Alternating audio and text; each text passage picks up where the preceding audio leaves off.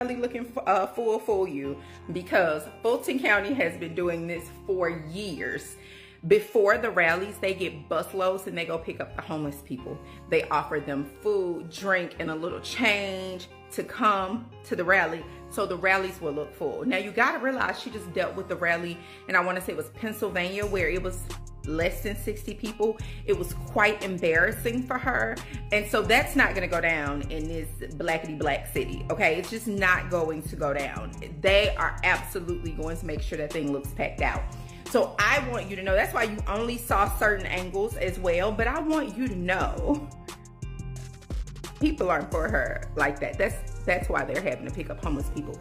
That being said, I'm gonna give her this. She's not the only one. It is a very Fulton County, Atlanta thing. You can see it before all of the Democratic rallies.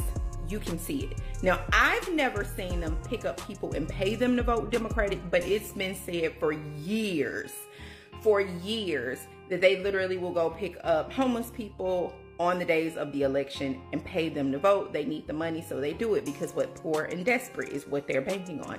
I haven't seen that, but I have absolutely, and I saw yesterday them picking up the homeless people to come to the rally. So do not be fooled. They'll tell you it's a lie. I'm telling you. This right here, 1000% the truth.